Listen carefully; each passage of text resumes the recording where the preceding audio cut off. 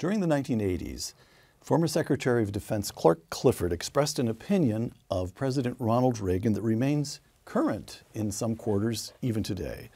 Ronald Reagan, Clifford said, was an amiable dunce. Now a historian has published a new book about that dunce, The Peacemaker, Ronald Reagan, the Cold War, and the World on the Brink. Historian William Inboden on Uncommon Knowledge now.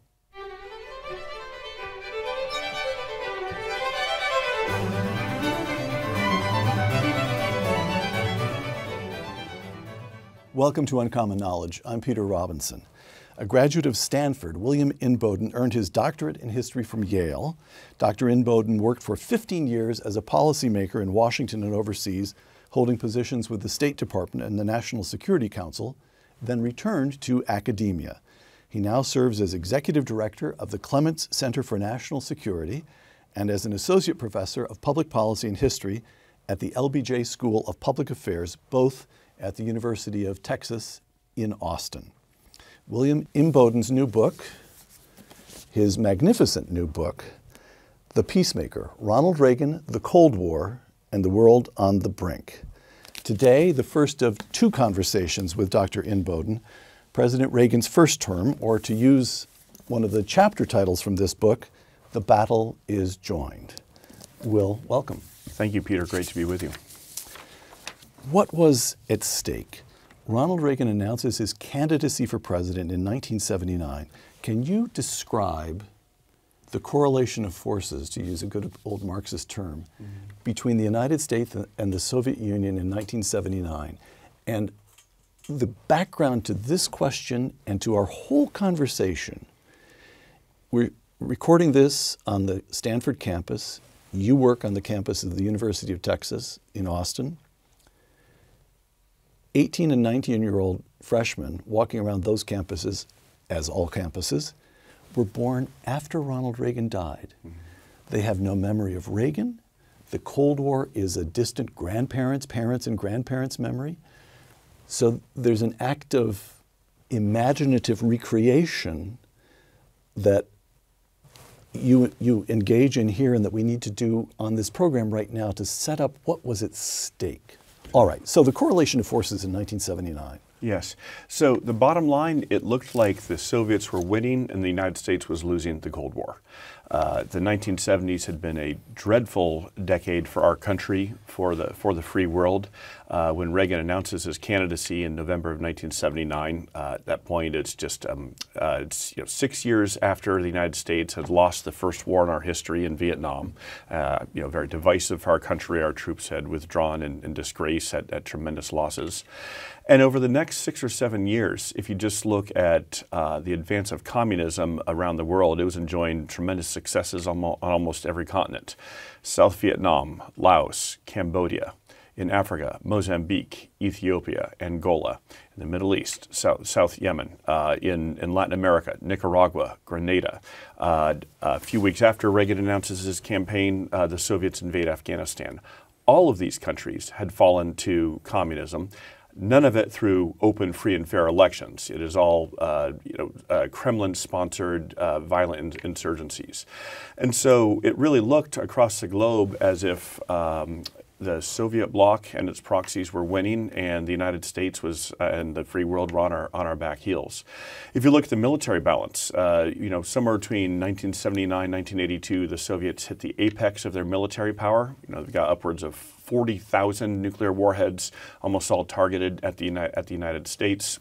Their conventional forces are larger than ours numerically and also superior to many of ours qualitatively. And then meanwhile, the United States not only is weaker in the military balance, but we are demoralized and divided at home. Our economy is a mess. The phenomenon of stagflation, high unemployment and high inflation. The OPEC oil embargo earlier in the decade had crippled our energy supplies. things. Again, made us look weak and divided and almost impotent on the world stage. Our allies don't really trust us. They're starting to hedge and think maybe they need to cut some of their own side deals with the Soviets because you can't rely on the United States. So President Reagan, when he announces his campaign, and then a year later when he's elected and then sworn into office, inherits a very weak hand and a very fraught, frankly, terrifying geopolitical situation. Thank you. And then in this country, the way we think about the relationship, something else that you point out, and again, point out that you describe in some detail, and again that we need to establish right at the beginning of the conversation, détente, coexistence. Here's Henry Kissinger testifying to a congressional committee in 1974. Détente, he writes, is quote, a process of managing relations with a potentially hostile country, close quote. I want to draw out two words there, managing relations. This is not a struggle in which one side is going to win and the other side is going to lose, although to anybody who's looking at the world scene, it does look as though we're losing. Still, the foreign policy establishment thinks in terms of managing relations with a potentially hostile power. We can't quite bring ourselves to admit that they're after us, that they're serious. Am I right about both of those? Yes, absolutely. Okay. And this is where just going back and appreciating that moment in history and just how kind of radical, even revolutionary Reagan's strategic vision was. Is let me quote that. Okay. Reagan speaks, as you describe again. Everything I'm about to say comes from your book, so let's stipulate that. Okay. So Ronald Reagan, talking with an advisor in 1977. This is before he's announcing his candidacy, but he's thinking things through. My theory of the Cold War is simple. We win and they lose. Okay. Yes. So, yes, and that I love that statement because on one level, the first time people hear it, it seems pithy, punchy. It plays well on the campaign trail. But embedded within it is a very complex, sophisticated, and like I said, quite revolutionary set of strategic assumptions. And you had laid it out very well. So in addition to the United States being on our back heels and losing the strategic balance in the Cold War through the 1970s, a strategic consensus had emerged among most of the foreign policy expert class. In both parties. In both parties, yes, exactly. So Nixon and Ford and, of course, Henry Kissinger on the Republican side. And then, Jimmy Carter and his team largely embraced this same détente framework. And the presuppositions were just as you highlighted there. No thought whatsoever that the Soviet Union could actually be defeated.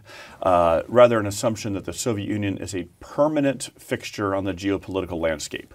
At that point, the Soviet Union had been around for, 6 decades since the Bolshevik Revolution, and most expert opinion was they'll be with us at least another 6 decades, if not another century, if not into perpetuity. And so, by the way, this seems foolish to us now, but it didn't seem foolish. Henry Kissinger, hugely accomplished writer. Yes. These were highly Brilliant intelligent man. people who had meditated long and hard on world history, and that's the way it looked to them. Yeah. They didn't perceive the Soviet Union's economic fragility or political illegitimacy. They knew that it's not the most dynamic, thriving economy in the world. They said, look, they've been able to get along thus far, and they all the signs are they will continue to do so. So Reagan is elected in November 1980, defeating incumbent President Jimmy Carter by 10 points. We who have lived many years now in close elections need to be reminded that it wasn't close. He wins by 10 points, and Reagan carries 44 of 50 states. The Peacemaker. So this man comes into office. The United States is losing in a certain sense, certainly on the defensive. We have the foreign policy establishment in both parties thinking that at best we can manage this relationship for decades to come. The Peacemaker. Reagan held clear end goals: the expansion of liberty in the world, the end of Soviet communism, the abolition of nuclear weapons, peace between the American and Russian people, and a world free of the Cold War. How did all those pieces fit together? Reagan would resolve the puzzle by pursuing the Soviet Union's negotiated surrender. negotiated surrender. Explain that term. Sure. So, and this goes back to his earlier, reframing of the Cold War as a contest that he thinks the United States can actually win, and we can defeat the Soviets. So, a couple important principles. Every previous Cold War president, especially Nixon, Ford, and Carter, again, as we talked about, had seen the Soviet communism as a challenge to be managed or contained. And Reagan reverses that. He sees the Cold War as a battle of ideas, and he sees Soviet communism as a vile idea to be defeated, rather than a geopolitical rival to be managed. So he's not dismissive of the geopolitical dimensions of this, but for him it's primarily this battle of ideas. And so that's why he wants to see the collapse of Soviet communism, the end of that system, and its surrender. However, he's also very committed to keeping the Cold War cold, by which we mean avoiding the destruction of the world in a nuclear apocalypse, right? And so that's why from the outset of his presidency, he's also committed to pursuing negotiations with the Soviet system. He just wants those negotiations to be on terms favorable to the United States, and reducing the threat of nuclear war, reducing the nuclear arsenals of both sides, but all while still pushing the Soviet system itself to collapse. And of course, there's some internal tensions and contradictions in there, but that is the art of statecraft, right? I mean, and keeping two different goals in some balance. And I think Reagan devises the strategy for that, and he has to adapt at times, of course, but overall manages it masterfully. All right, June 8th, 1982, Ronald Reagan delivers an address before the British Parliament. 1982 is in some ways early in the administration, because his first year goes to personnel shuffling. Al Haig gets kicked out as Secretary of State, replaced by George Shultz, and of course Ronald Reagan survives an assassination attempt, and survives it very narrowly, as we now know. Yeah. All right, so there's a certain sense in which the first year is not chaotic, but you don't have the feeling that they're in harness quite yet. Now we do. June 8th, 1982, Ronald Reagan before the British Parliament. In an ironic sense, Karl Marx was right. We are witnessing today a great revolutionary crisis, a crisis where the demands of the economic order are conflicting directly with those of the political order. But the crisis is happening not in the free, non-Marxist West, but in the home of Marxist-Leninism, the Soviet Union. What I'm describing now is a plan and a hope for the long term. The march of freedom and democracy, which will leave Marxism-Leninism on the ash heap of history as it has left other tyrannies which stifle the freedom and muzzle the self-expression of the people. You describe that speech in your book as the greatest speech of Reagan's presidency. Very close, followed, of course, by "Tear Down This Wall," but we'll talk about that another time. Okay, yes. Okay, yes, yeah. But yeah.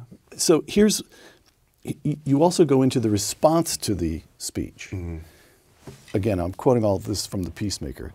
A column in The Guardian disdained the speech as unmemorable. NBC News anchor Tom Brokaw dismissed the speech as naive. Tom Brokaw substituting his judgment of world affairs for that of Ronald Reagan. A New York Times editorial complained that, quote, characteristically, Reagan failed to give the Russians a plausible range of policy choices. And, you continue, even some conservatives piled on. Columnist Robert Novak lacerated the policies in the speech as, quote, in some ways softer than Jimmy Carter, close quote. Ronald Reagan lays out the strategy. He spots the economic weakness of the Soviet Union. He advances a strategy, of course we didn't have time to go into the whole speech, that is going to confront the Soviets on the level of ideas. He takes Trotsky's famous line about communism leaving capitalism on the ash heap of history and turns it around and says, no, it's freedom that will leave communism on the ash heap of history. He does all of this and everybody misses it. Yes. Why? Yes. So I think it's a great example of how groupthink can take over among expert opinion, whether it's foreign policy experts or journalists or think tankers, and all of us are susceptible to this. We can now see it in hindsight of history, how wrong they were. But all of those people who criticized this speech had embraced this common paradigm of the Cold War as this static standoff that had been with us for decades, was going to continue to be with us for decades, and just see the Soviet Union as a stable and permanent system that is not going away and is part of the geopolitical landscape. And so for President Reagan to come in and reframe the Cold War as this battle of ideas, that's the first radical step. And then to proclaim that the ideas of the free world, democracy, free markets, religious liberty, pluralism, self-determination, self-government, all these pillars of the free world, certainly the American system, that these are superior and that these will win, and to point out not just the inefficiencies, but the falsehoods at the core of Marxist-Leninist ideology is just radical. And it is so upsetting to so much of the conventional wisdom. But it also shows how he really took the ideas of his adversaries seriously. And as you rightly pointed out, he just wants to turn it against them, right? So Marxism-Leninism is based on, without getting too much into the weeds, on the historical dialectic and the belief that there is there is an inevitable instrument in history pointing inexorably to the final victory of Marxism-Leninism and leaving capitalism on its ash heap. And Reagan turns that around and says, I understand your ideology and it is profoundly wrong. And here instead is the direction that history is going to go. And we're going to push it there. And if history is moving in your direction, how come you still can't feed yourselves? So yes, right? exactly. Okay. So here's this is just occurring to me because we see him in the British Parliament. Is there a parallel, or am I overthinking this? Churchill becomes prime minister in 1940. Mm-hmm. And his first problem, Adolf Hitler is his second problem. Mm-hmm. His first problem is the British establishment. Mm-hmm. They have all convinced themselves that appeasement is the only possible, from the king to Neville Chamberlain. So Churchill, to wage war against Churchill, to wage war against Hitler, Churchill's first task is to change the thinking, to give his own people an entirely new way of thinking about the conflict.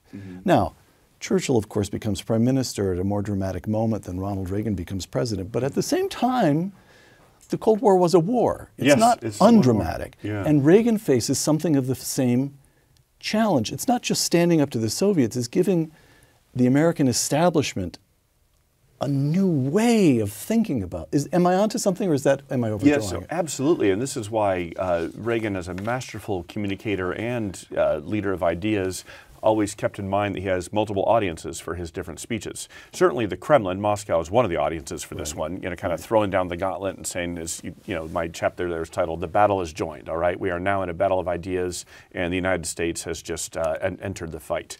But as I lay out in the introduction of the book, setting the scene with that speech, when Reagan gives that speech in June of '82, his presidency is not doing great overall. Like, he's got very low approval ratings. The American economy is still a mess. Place, yeah, yes. There's been divisiveness within his cabinet. And two of his core goals when he first took the oath of office a year and a half earlier were to rejuvenate the American spirit, to get the United States to believe in ourselves as a country, as a people, as a political system again, because we had really lost faith in ourselves through the 1970s, and for good reasons, with a lot of these setbacks that we'd had, losses abroad that we mentioned earlier, of course the Watergate scandal at home, and the demoralization of the American spirit, and of course he just wants to revive the American economy too, knowing that unless the American economy is serving again as an engine of growth, of rising standards of living, and just hope and optimism for the American people, as well as providing the resources for the for our defense buildup and all the other components of his Cold War strategy. So he had spent the previous 18 months trying to put all those in place, but the American people, public opinion, hadn't fully caught up yet, right? They're intrigued by this new president, but they're not fully bought into the program. And so a key part of his audience in that Westminster speech are the public opinion in the Western world. Certainly He's in the UK. To his own people. Yeah, to his own people, exactly, in the UK and Europe, and especially back home in the United States. So, Will, the Peacemaker. Yeah. Presidents do not get to choose the crises and challenges that cascade into the Oval Office. Other foreign policies consumed much of Reagan's time, other than the Cold War, trade tensions with Japan, the world economy, terrorism, Middle East, Israeli-Palestinian conflicts, famine in Africa, and the political and economic transformations in Latin America and Asia. Reagan's Cold War strategy cannot be understood without appreciating the complications of the many other issues he confronted. And they're all here in this book. And I would like our viewers and listeners to know that.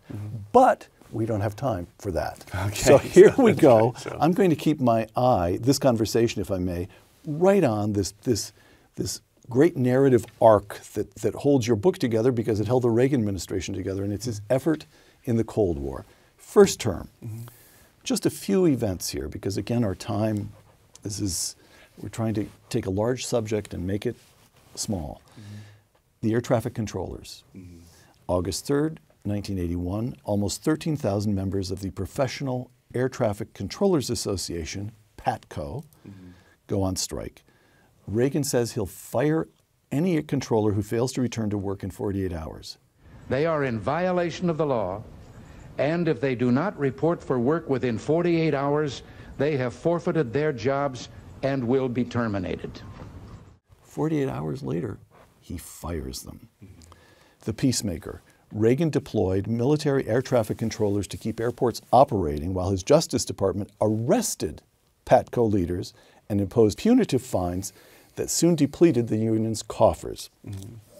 A short time later, PATCO capitulated and dissolved as a union.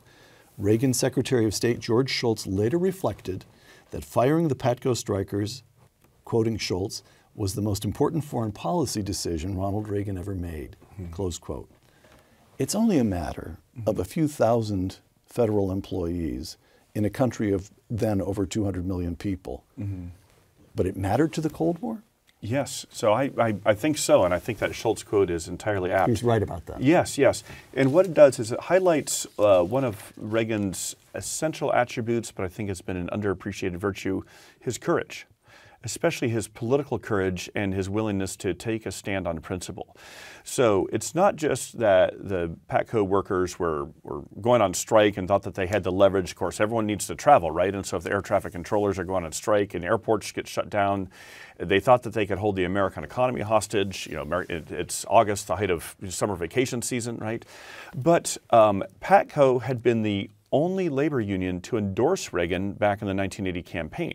You know, as a free market conservative, he was not, generally beloved of most labor unions who were, although he was a union president. Had previously been a union president, right? Yeah, and his union personal background mattered a lot to him. Yeah, it really Screen did. Actors Guild. Yeah, and also, just where he developed some of his early negotiating skills. Right. But for political purposes, in the United States in 1980, most labor unions are supporting Democrats, and so it had been remarkable when PATCO had endorsed him. But the PATCO leadership thought, because we endorsed this guy, we have some leverage over him, and he will do our bidding. And so, even though we can see in hindsight that it absolutely worked out for Reagan to fire the striking air traffic controllers and replace them, at the time it was a very perilous, fraught decision. If there had been one accident, if one plane had fallen out of the sky, his administration would have been over. Yes. Don't you think? Oh yeah, I think so. I mean, because the economy is still a mess at that point. Most Americans are still unsure of this new president they've elected. Yes, they elected him with a pretty strong vote, but a lot of those votes were anti-Carter more than pro-Reagan. Kind of like let's give Reagan a chance, right? And meanwhile, the rest of the world is watching. They're looking to see, what is this new American president made of?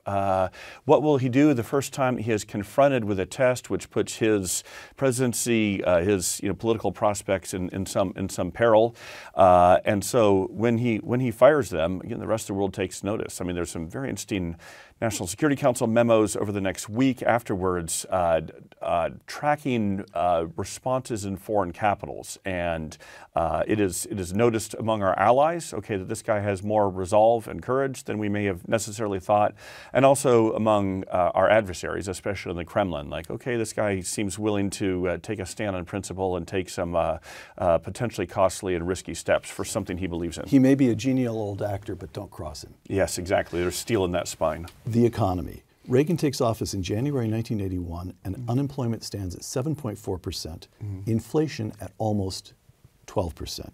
And there have been many years, as you noted just a moment ago, of stagflation. The economy hasn't been good in a long time. Yes, and there's some cumulative effects from that. American people are suffering. Reagan's program to revive the American economy consisted of tax cuts, domestic spending cuts, regulatory relief, and supporting the Federal Reserve's high interest rates to curb inflation. Did it work?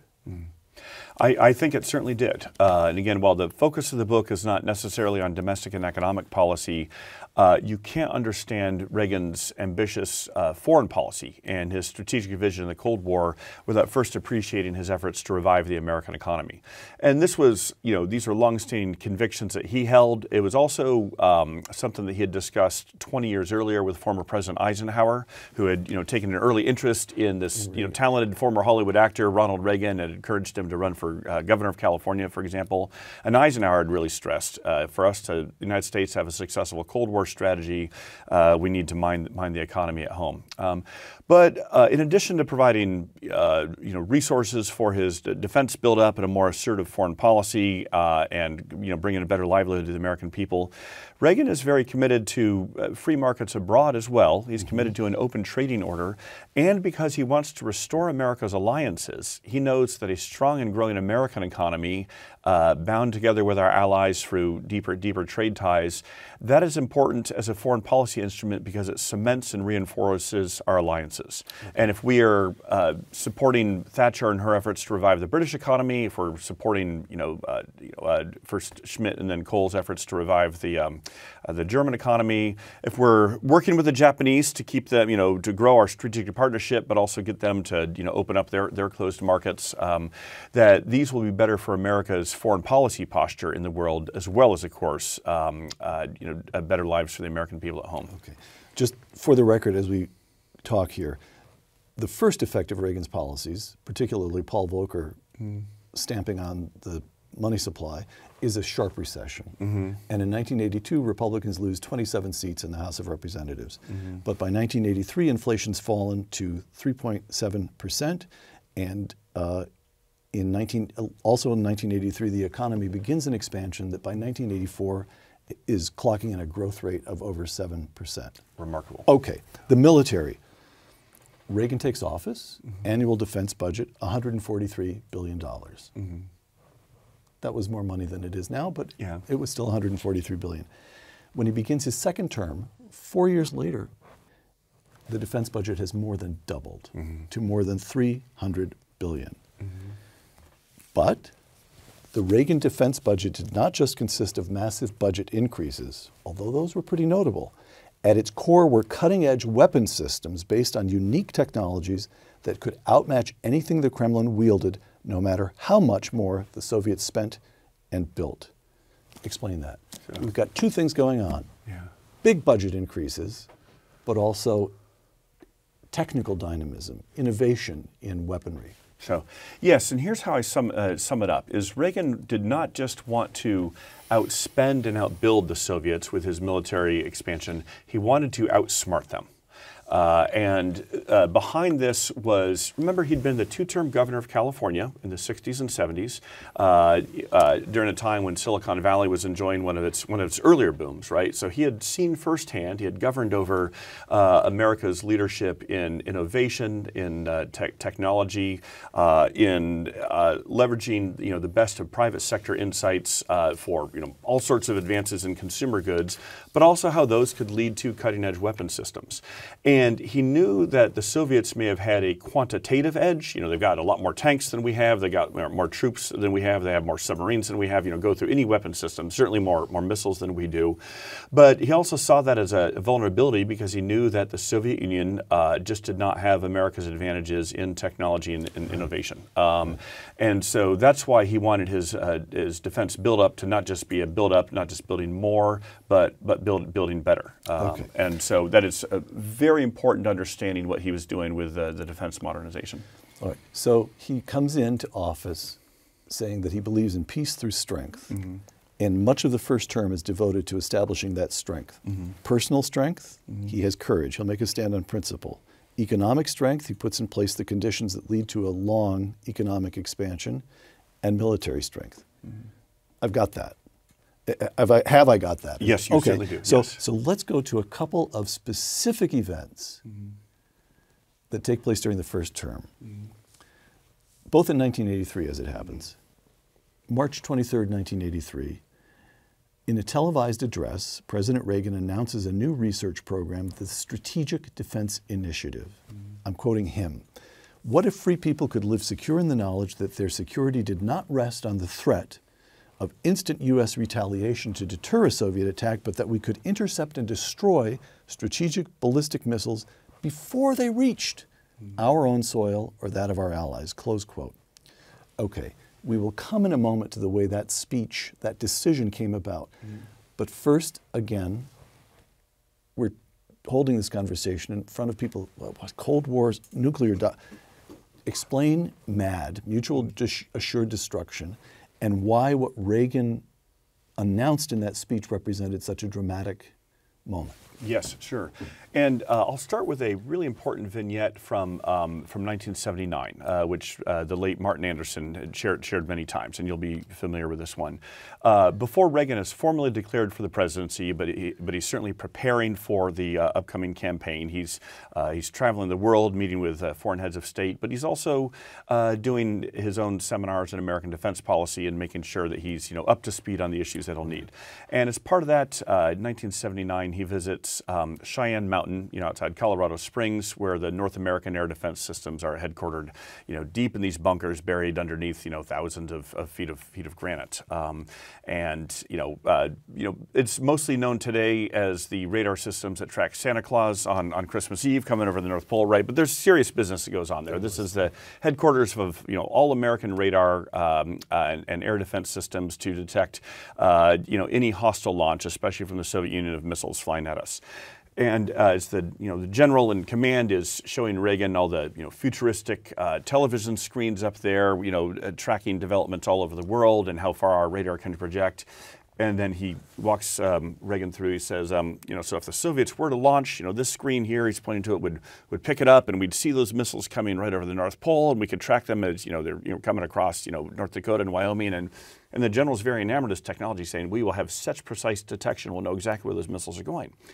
And Reagan then asks the obvious question, what can we do to stop those missiles? And the general says, oh, nothing.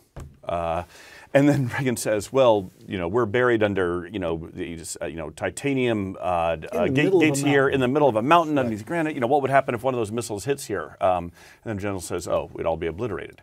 And Reagan had for years earlier already had certainly, fears of nuclear war and some skepticism about the ghastliness of nuclear weapons. But that moment for him really crystallized just the lunacy of mutual assured destruction. So the strategic balance in the Cold War had essentially been predicated on the Kremlin and the United States pointing metaphorically pistols at each other's heads, and each threatening to pull the trigger. It was called the balance of terror, which is that if the reason that we thought we could stop the Soviets from launching all their missiles is they knew that if they launched theirs, we would launch ours. Right. And then what's the result? It is hundreds of millions of dead people in two of the largest countries in the world. Incinerated. Yeah, and potentially the entire world. And even though that had worked, and I put that in air quotes as far as there had not been a nuclear exchange up until then, Reagan thought that as a both moral and practical matter, that's just a dreadful set of doctrine to base your security on, right? I mean, you're putting all of your people at risk, and you're putting many innocent Soviet civilians at risk as well. And then what if there's an accident, right? Or what if there's a misperception, or the radar is wrong? And so that's why, going back to my comments about his effort to outsmart the Soviets with a defense modernization, the apotheosis of that is the Strategic Defense Initiative, thinking, what if we could make the entire Soviet missile arsenal obsolete by using American technology to build this missile shield? And it absolutely terrifies the Kremlin. Back to the Peacemaker. Knowing that Secretary of Defense Weinberger and Secretary of State Shultz would oppose the speech, Reagan did not inform them of his plans. Shultz and Weinberger only learned that Reagan would be announcing one of the most consequential decisions of his presidency 2 days before the speech. Though the Secretaries of State and Defense rarely aligned on policy questions, both agreed that the SDI announcement would overturn decades of strategic doctrine. Shultz importuned Reagan to amend the speech, while the Pentagon officials scrambled to kill the proposal outright. Close quote. What is going on? He's the president. They work for him. Yes.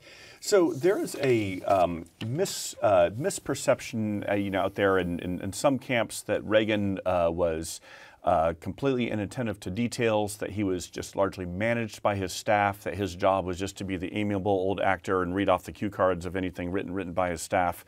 And I think this SDI episode, as you were just describing it there, is a perfect example of how, at the end of the day, on things that mattered most, he was very much an in-charge president. And on things that he felt strongly about as a matter of principle, as a matter of his strategic vision, he would ensure that it happened no matter what some of his most valued and otherwise highly capable cabinet secretaries and advisors thought. And while my book is overall a very favorable assessment of the Reagan record, as we know, I at times will be critical of he was not always a very good manager. He didn't pay as much attention to the organization charts, and allowed certainly a decent amount of feuding and bickering to go on among the staff. But sometimes it was because he knew what he wanted, and he did not necessarily want to be troubled too much with their dissension or trying to undermine it. And so that's why he develops SDI with just a couple of key advisors, a couple of the members of the Joint Chiefs of Staff, Bud McFarlane, the National Security Advisor. Bud didn't like it. So it was Bill Clark. Bill Clark. Yeah, and Bill Clark had been. He had McFarlane drafted, and then McFarlane said, "Wait a minute, you mean the president is actually going to deliver this?" And, okay, sorry. Yes, very very important point there. And of course, as you know, I give Clark a very favorable treatment too. And then a couple of outside advisors as well, such as the noted physicist Edward Teller. And so again, that speech alone changes the strategic balance in the entire Cold War, and it is entirely a product of Ronald Reagan's own convictions. So that's the point I wanted to come to. Yeah. An administration is a large collaborative enterprise, and if you try to figure out who's in charge, who insists on this level of tax cuts, it's very complicated. You have to go through memo after memo. But there are moments when, to be a little bit flippant about it, but not all that flippant, there are moments when you see the curtain slide back and there's the man at the controls. Nobody would have fired the PATCO workers except Reagan. Nobody would have announced this strategic defense initiative over the objections of his own people who were deeply experienced and well-versed in nuclear strategy. And Reagan, we are dealing here not with a trend of history, not with a coterie of people. We're dealing with one singular American.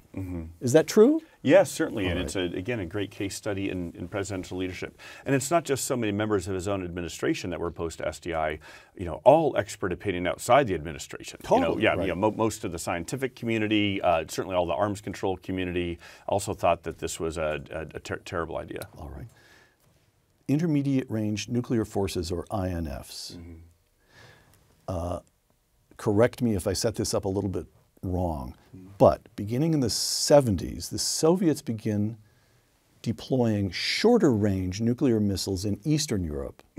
They're big ballistic missiles, that 40,000 arsenal that you talked about. Those go way up high into the atmosphere, and those are intended to be transcontinental. Those are intended to hit us. Yes. The intermediate range missiles that they begin deploying are intended to hit targets in Western Europe. Yes. All right. And by the time Reagan comes to office, the Soviets have deployed about 600 of these things. And NATO has deployed zero. All right. And Reagan says, nothing doing. We're going to start deploying these. And in November 1983, he does. The Peacemaker again. As you explain, the INF deployment in Britain provokes massive protests. In Britain, you get one of the biggest protests in British history. In Germany, there are protests across the country. I traveled to Germany with Vice President Bush in 1983, and our motorcade was stoned. They threw bricks and rocks. All right?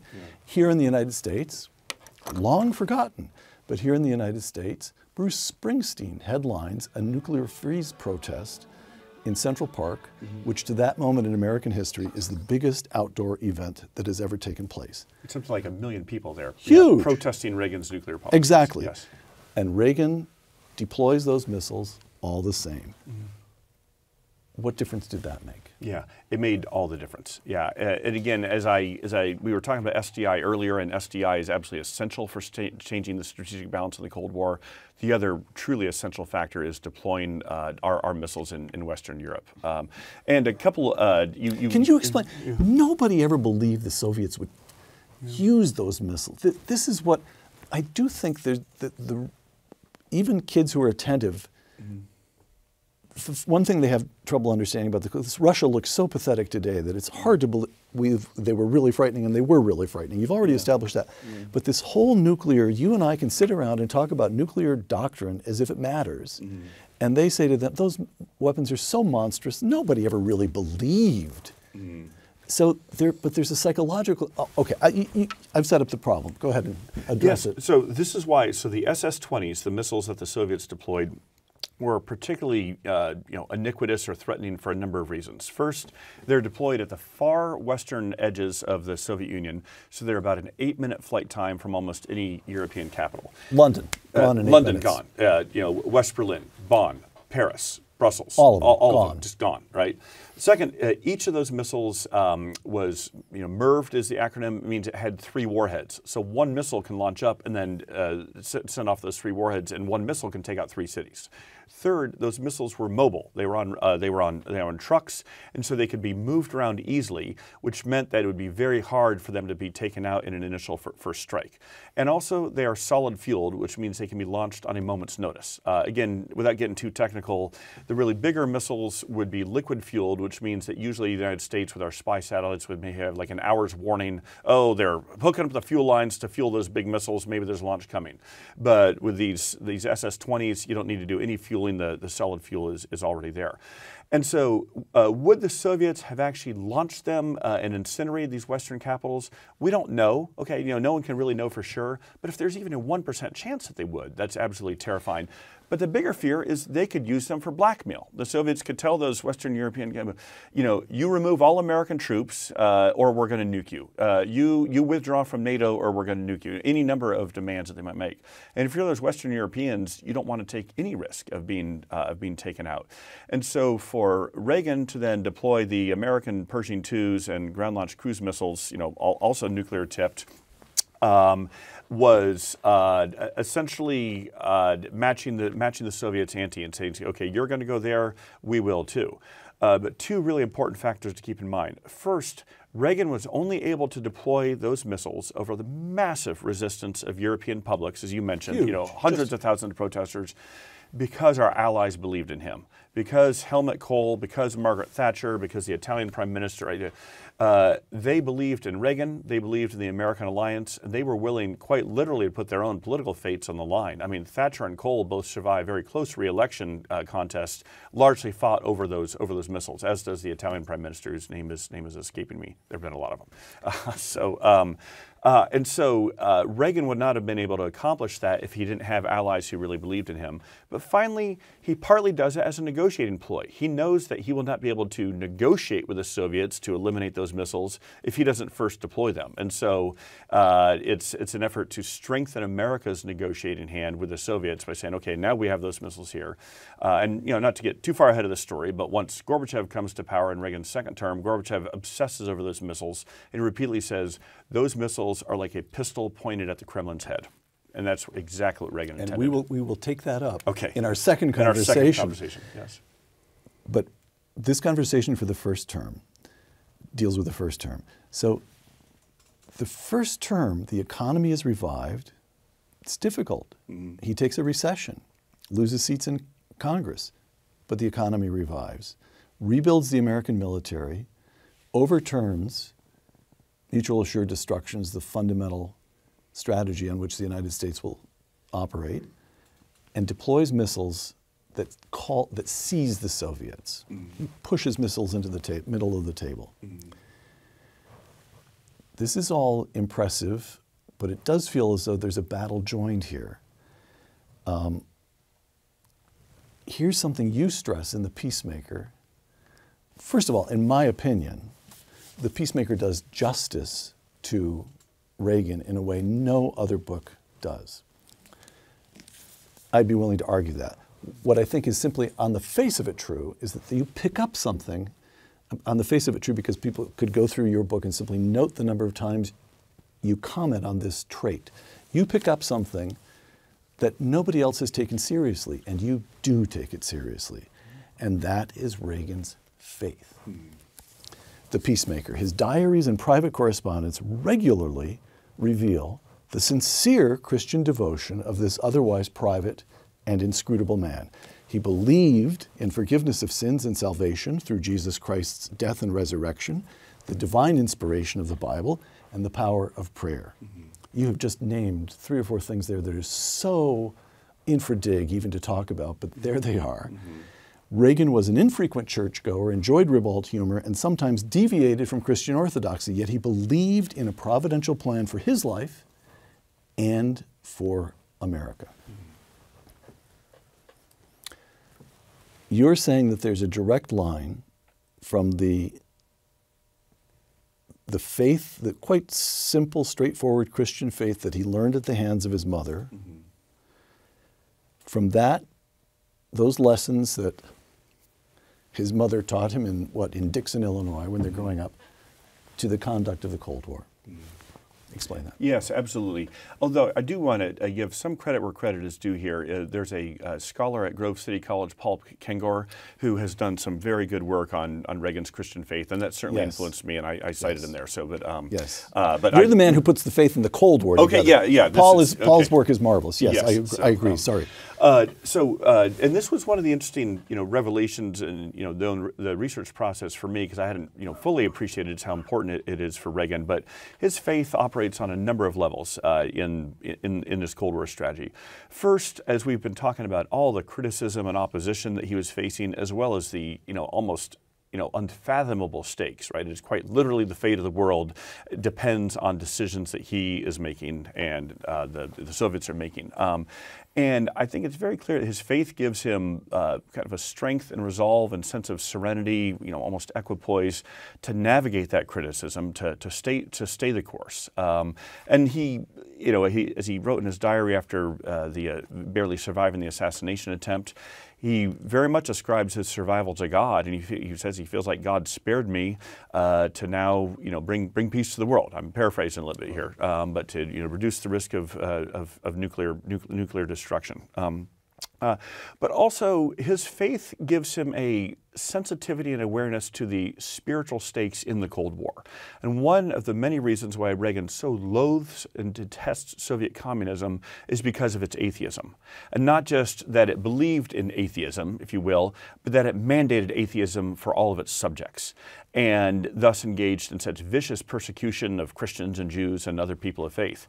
And so while Reagan sees that as an abomination, and rightfully so, he also sees it as a vulnerability in the Soviet Union. He just says, with his own sense of faith, he said, how can a system continue to exist that devotes so many resources to stamping out and persecuting religious faith? And this is why he is such a fierce advocate for, imprisoned Christians and Jews in the Soviet Union behind the Iron Curtain. It's partly why he forges a really effective partnership with Pope John Paul II and does so much to support, solidarity and, dissident Catholics behind the Iron Curtain as well.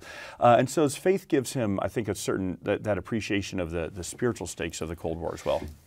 Another element that we see throughout the first term, we see it throughout both terms, but it's another element to which you pay particular attention. You take things seriously. And that's Reagan's rhetoric. We've listened already to a few moments from a speech he delivered in 1982. Let's listen to March 8, 1983, Ronald Reagan addressing the National Association of Evangelicals. I've always believed that old Screwtape reserved his best efforts for those of you in the church. So in your discussions of the nuclear freeze proposals, I urge you to beware the temptation of pride, the temptation of blithely declaring yourselves above it all and label both sides equally at fault, to ignore the facts of history and the aggressive impulses of an evil empire, to simply call the arms race a giant misunderstanding, and thereby remove yourself from the struggle between right and wrong and good and evil. The Soviet Union and evil empire, the struggle between right and wrong and good and evil. And that drove a lot of people crazy. Yes. So what do you make of that speech? Yeah. As Reagan later said, he used that phrase, evil empire, with malice aforethought. I mean, he knew exactly what he was doing. And elsewhere in the speech, he called the Soviet Union the focus of evil in the modern world. Again, so this was not just one rhetorical flight of fancy. This is part of a kind of the sustained offensive that he was engaged in the battle of ideas, to highlight the truth, the viciousness, the depredations of Soviet communism, and the better way of the free world. And as part of that included, this very unvarnished, straightforward language condemning the Soviet Union for these iniquities. But also notice that he is rejecting moral equivalence in the Cold War. Right? And he worries about some moral equivalence even creeping in among some Americans, and even some people of faith. The people he's being rough on in that speech, of course he's being rough on the Soviets, he's also being rough on his own audience. Yes, yeah. Don't beware the sin of pride. Yes, and this is where I do, as a parenthetical, very important to appreciate, some of Reagan's critics will say, oh, he's just being moralistic, he's seen everything in Manichaean terms. How do you handle that criticism? It's basic criticism. Read the rest of the speech, right? So a paragraph or two before he calls the Soviets the evil empire, he confesses the sin of racism in America. And he uses that word sin, right? So he says our nation is not perfect, and we need to confess our own sins, such as racism and the historic legacy of slavery. So, but he is then, I think, with certainly perfect consistency, able to move from acknowledging America's imperfections, but then say, however, we are still much better by any standard than the true evil of the Soviet Union. And he wanted to call that out. So it's an admonishment to his fellow Americans, his fellow Christians, but also a warning shot to the Kremlin. And as I mentioned in the book, the Kremlin was outraged after this speech. They don't like being called evil, but what really upsets them is being called an empire. Again, going back to Reagan is turning Marxist-Leninist on its head. Yeah, empire. Yeah. Well, and their whole ideology is predicated. It's those capitalists who are the imperialists, right? And we, Marxism-Leninism is an anti-imperial movement. And Reagan is saying, baloney, you are an empire. Look at the vassal states that you are controlling and occupying in Eastern Europe. Look at the colonial adventures you're engaged in trying to support Marxist revolutions in the developing world. And so again, it's part of, it's a colorful turn of phrase, but embedded in it is a pretty sophisticated offensive in the battle of ideas. All right. So we come now to the end of the first term of the re-election campaign. Reagan's popularity falls during the recession of 1982 and 83, as you note. But by the time he runs for re-election in 1984, his campaign feels confident enough to air this ad. It's morning again in America. Today, more men and women will go to work than ever before in our country's history. With interest rates at about half the record highs of 1980, nearly 2,000 families today will buy new homes, more than at any time in the past 4 years. This afternoon, 6,500 young men and women will be married. And with inflation at less than half of what it was just 4 years ago, they can look forward with confidence to the future. It's morning again in America. And under the leadership of President Reagan, our country is prouder and stronger and better. Why would we ever want to return to where we were less than 4 short years ago?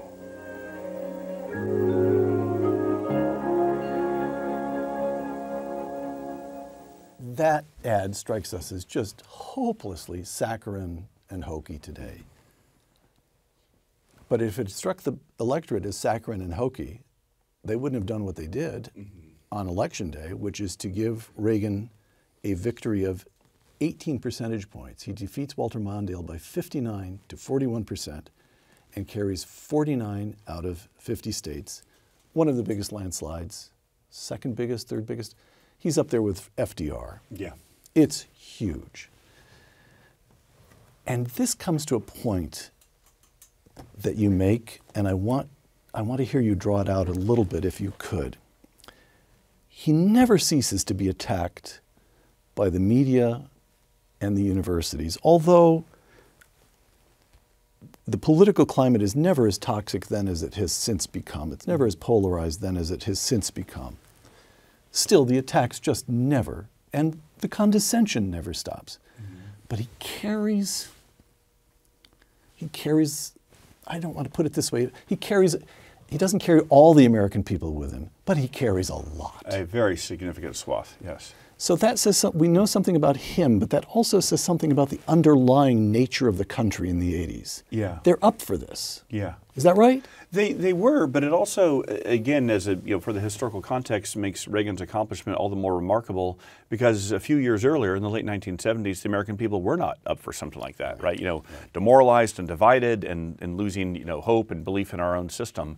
And so for that to have been restored, it's a notable domestic policy achievement, but it matters quite a bit for his Cold War strategy for a few reasons I just want to highlight. First, Reagan knows that his hand to confront the Soviets and negotiate with them will be a lot stronger if they see that he's backed up by his people. If he has, I'm sorry, I'm going to let you say exactly what you're going to say, but I'd like to frame it because I began by saying, give me the correlation of forces in 1979. Mm-hmm. Now it's 5 years later. He's running for re-election in 1984. Mm-hmm. The correlation of forces now. Yeah, the correlation That's of forces, what you're getting to. Yes, exactly, has shifted, right? So the American military is much stronger, more confident, better equipped. The American economy has certainly come roaring back. The successful advance of communism and Marxist insurgencies has been halted and is starting to be reversed around the world. There's a really interesting CIA assessment, I want to say either 1983 or 1984, which Peter Rodman had later highlighted, saying that throughout the 1970s, just about every insurgency across the globe is a communist insurgency overthrowing a non-communist government. And by the early 1980s, and part certainly from Reagan's support, just about every insurgency out there is an anti-communist insurgency trying to roll back communist gains. And so there's this paradigm shift across the globe. But remember, I keep stressing Reagan seeing the Cold War as a battle of ideas, and we've talked a lot about his effort to delegitimize Soviet communism and highlight it as a bad idea. But he also knows that you don't win a battle of ideas only by showing that the other guy's ideas are bad. You've got to show that your ideas are good. And part of his restoration of the American economy and American morale is he wants to show the positive alternative of life in the free world. Certainly of life in the United States. And he often highlights how people will vote with their feet, right? The waves of refugees and asylum seekers, they're not trying to leave the United States to go to the Iron Curtain. They're trying to leave the Iron Curtain to get to Western Europe or the United States. What is life like under, in the Soviet bloc? It's oppression, it's poverty, it's penury, it's hopelessness. And Reagan wants to show what's life like in the United States, in the free world? It's prosperity. It's optimism, it's opportunity, it's freedom. And so that ad, even though I know it's mostly focused on American voters and the American domestic system, it's also very effective highlighting of the ideological stakes in the Cold War and saying this is what life is like in a well-functioning free society. This is the alternative we want to offer. And that brings us to the end of Ronald Reagan's first term and the end of our first conversation. William Inboden, author of The Peacemaker, Ronald Reagan, the Cold War, and the World on the Brink, thank you. For Uncommon Knowledge, the Hoover Institution, and Fox Nation, I'm Peter Robinson.